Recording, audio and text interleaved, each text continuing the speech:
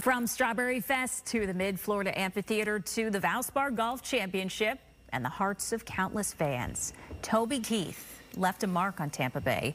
The country music icon died at 62 after an 18-month battle with stomach cancer. Yeah, Fox 13's Evan Axelbank reports tonight on his impact and his fight against that deadly disease. All it took was one post by Toby Keith's team for the memories to come rushing back for former Tampa Bay DJ Skip Mahaffey. I was sitting backstage during that performance. And you'll be sorry that you mess with the US of A.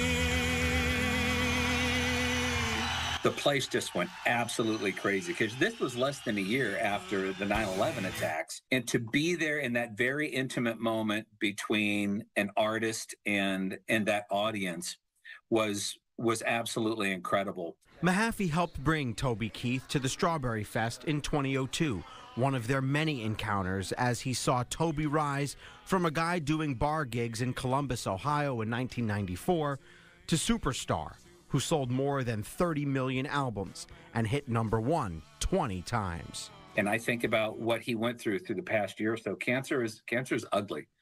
Cancer is brutal.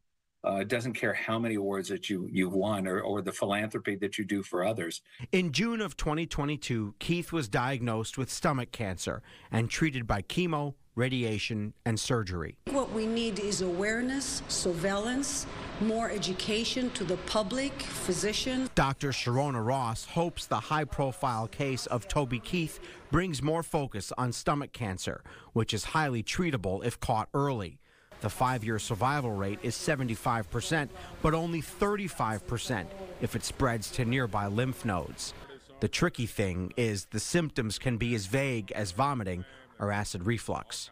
If it's not identified early on, you know that the chance of them surviving is very low. That he was lost at just 62 is crushing for Skip Mahaffey, who saw him after a recent awards show. The full scope of the superstar came into focus. He was crying and he said, I just can't believe this is finally happening.